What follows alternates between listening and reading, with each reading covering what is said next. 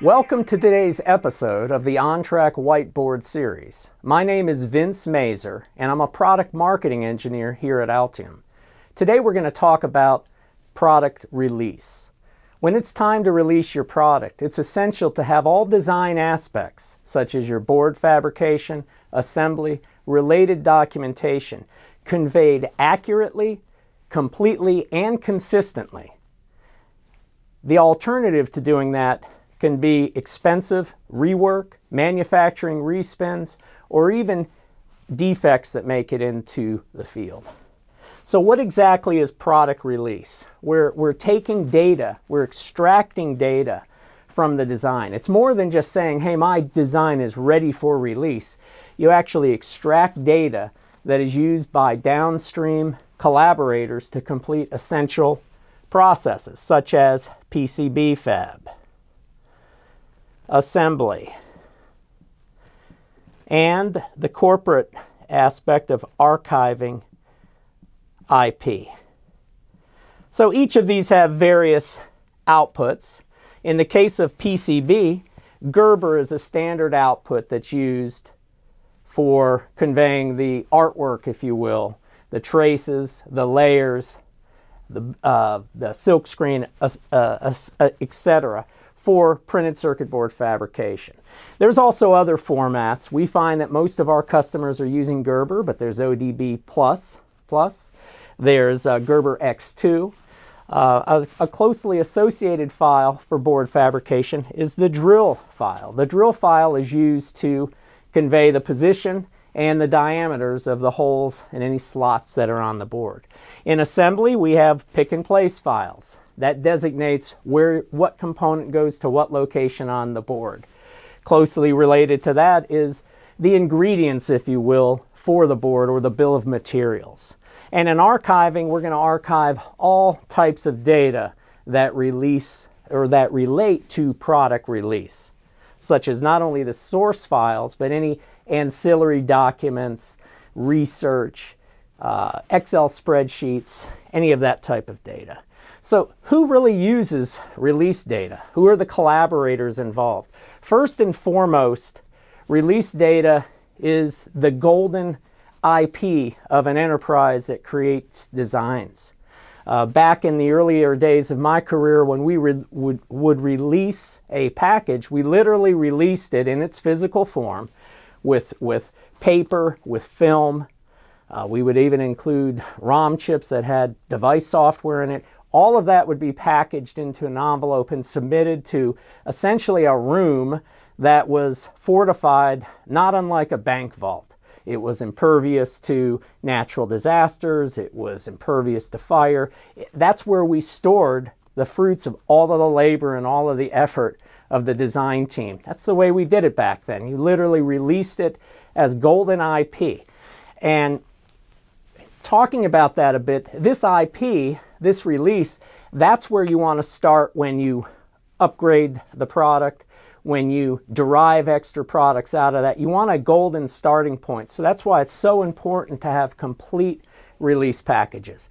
But other entities are going to use this downstream. Certainly contract manufacturers. If you have a test fixture built for your board, they'll use that design data. Internal technical pubs, sustaining engineering, the group that might take that product after it's released and continue evolving it. There are groups within companies that margin enhance existing designs. In short, there's a variety of entities that will use this release data. And like I said, it's one of the keys is storing that data that represents that corporate IP. We might also mention at this point, a lot of you may be smaller operators, a couple of people designing some products.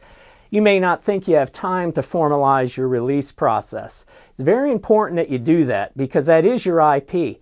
And there's a good chance that if you ever want to partner with another company or possibly be acquired, if you can show companies the order of your release data while you're showing them the order of your accounting books and everything is nice and formal, it's going to increase the value of your enterprise. So it's key.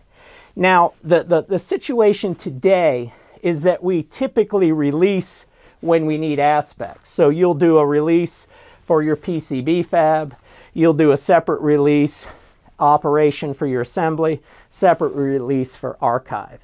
And one of the challenges is we'd all like to think that we can just release once and be good. Usually that's not the case.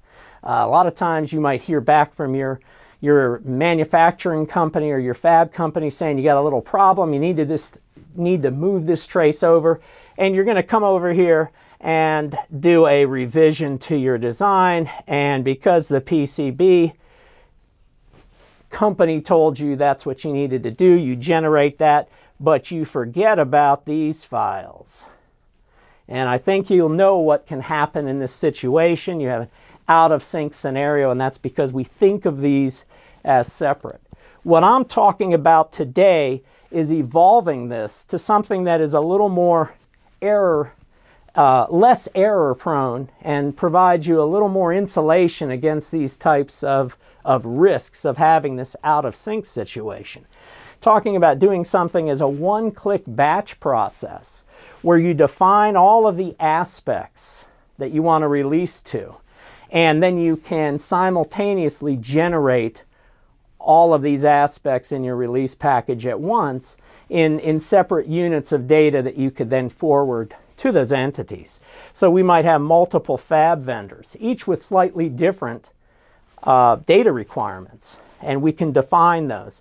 You might have the same with assembly. You might have test engineering group, technical pubs, ECAD, MCAD, and of course archive.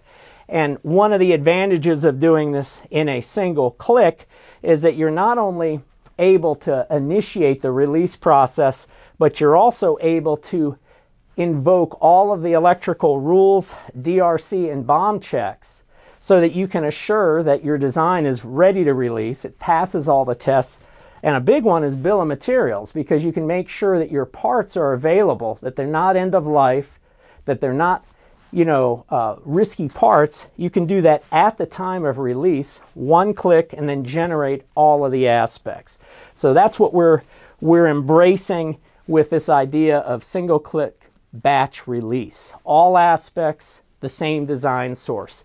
What that results in is assuring that these types of problems don't happen and that your versions for all of your aspects are in sync together.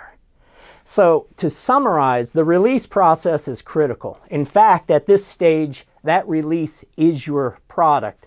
It certainly is your board design, if that's all you're making, but that is your product. And the unfortunate reality is that there are many failure pathways when you're designing electronic products. Not only could you not use the right component, the component that you spec to be inserted in there could be compromised or at the edge of the spec. It may be unavailable. There are so many pathways throughout all of electronics design that can come back and bite you. You need to seize the opportunity to mitigate the risks associated with something as relatively simple as just making sure that you have consistent, complete, and accurate data release. That's all I wanted to cover today. I certainly would appreciate it if you found value in this content, to share it, to like it, and comment on it so that others can find it. And certainly appreciate your attention. Have a super day, and thank you for attending.